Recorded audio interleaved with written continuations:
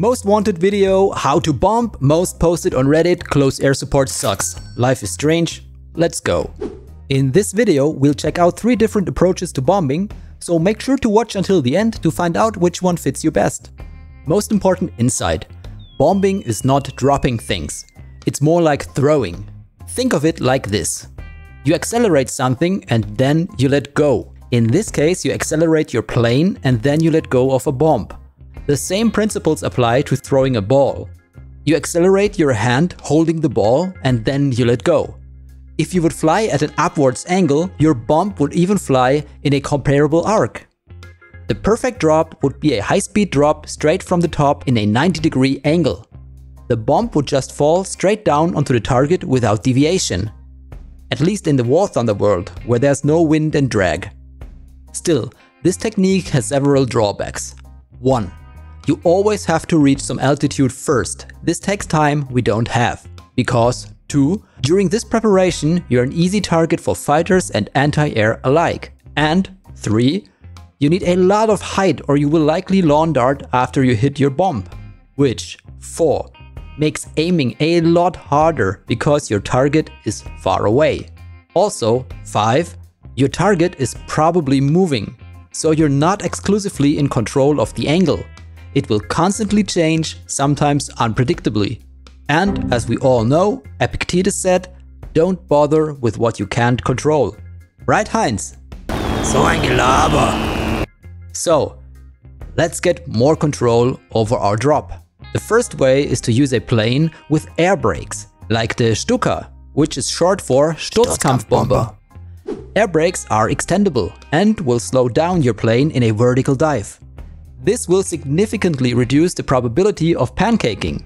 Also, you're able to get closer, which makes it easier to actually hit your target instead of just blowing up some dirt and trees. Pass your target either on the right or left side. Then cut power. Extend the air brakes. Extend your flaps and roll towards your target. The brakes are doing their work, which gives you time to aim. If your dive is close to 90 degrees, just put your crosshair where you want your bombs to go. Drop them and immediately pull up. Set engine power to 100% once your nose pulls towards the horizon and then regain some altitude. Don't forget to retract your flaps and your air brakes. This tactic lets you easily hit targets, but it's quite complicated to pull off, and the problem with your target moving still persists. Another complication is that you're a sitting duck for anti-air and fighters alike, because you're basically motionless. On top of that, only few planes have air brakes. So, it's nice to know how to use them properly, but other approaches to bombing are used more frequently. Let's check them out. The second way to gain more control over your drop, and safety on top, is a shallow dive. Let's break it down step by step. First principle of all bombing efforts: reduce slip angle to 0. This means your aircraft shouldn't drift to the left or to the right. Wings should be level to the ground so you don't bank. In a simulation, you would need to use your roll and rudder controls. In War Thunder, you don't have to care because the plane stabilizes itself, mostly. Now we're left with only 2 variables: drop velocity and vertical angle. Your dive should be between 30 to 40 degrees. The idea is to hit your target with the bombs flying in a mostly straight line. Going around 400 kph is a good compromise between reliability and precision. If you're going too fast, the time window for your drop will be small and the bomb will likely overshoot.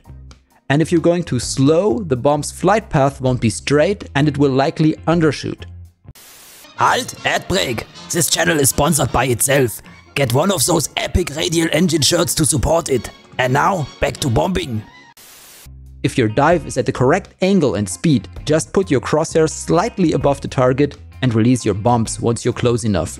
But sadly, it's not always that easy because your payload's behavior will change between bomb type and plane. While the A1H 2000 pound bombs fly in a pretty straight line, the Tempest's 1000 pound bomb rather drops like a sack of black pudding. In this case, fly the same approach because standard procedures are good, but level out your plane once you're close to the target. The moment your plane flies straight, drop your bombs. Watch where they land. Memorize their behavior and try again. By leveling out your plane before dropping your bombs, you gain a controllable factor. This way, your bombs will always behave the same and you can pinpoint the correct time frame better. Here's a basic rule to keep in mind. The further you pull up your plane, the shorter your drop will be. If you get a good feeling for your standard dive pattern, you can extrapolate how far you need to pull up to hit the target. You can pull off some crazy stuff this way, like bombing people inside a canyon or behind obstacles. But you wouldn't have come this far in the video if you weren't interested in another type of bombing, one that works exceptionally well in War Thunder. And that's tossing your bomb against obstacles. War Thunder bombs don't ever explode by other triggers than your set bomb timer. This means you can totally demolish people with zero skill if you're at the right place at the right time. Like here. I try to distract the guy by shooting my guns. Then I don't care to aim my bomb because I know it will bounce off the rocks. So if you see a target in front of an obstacle, just fly as fast as you can and whack your bombs against it. That's an almost guaranteed kill.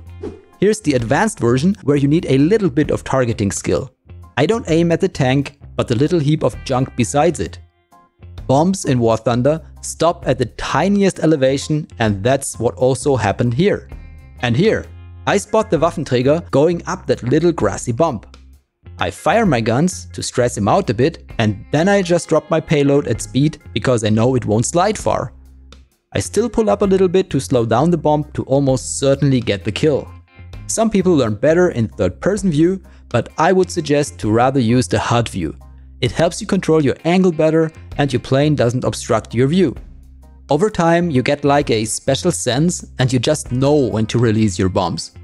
The perspective you use then doesn't matter anymore. And with the correct timing, you'll then be able to bomb 2 targets in a row. But there's more. As Heinz keeps to say, all good things come in threes. Ja, genau. Here's a third way to aim your bombs. The Bf-109, for example, has a center-mounted bomb. To accurately drop it, you enter a shallow dive 30 degrees ±5. As you close in, at some point you're forced to pull up because you would crash your plane otherwise. Release your payload the moment your target disappears below your engine. Look at this. Precise hit. This was my first try ever. The technique works in IL-2, so I thought it might work as well in War Thunder. So I suggest you try out this approach too if you still struggle to accurately bomb stuff. Make sure to watch my air combat tutorial to stay effective after dropping your bombs, or watch my tanking guide to learn how to rip people a new one on the ground. You might also get a nice Radial Engine shirt in my shop, link is in the description. Fly safe, maybe subscribe, and thanks for watching.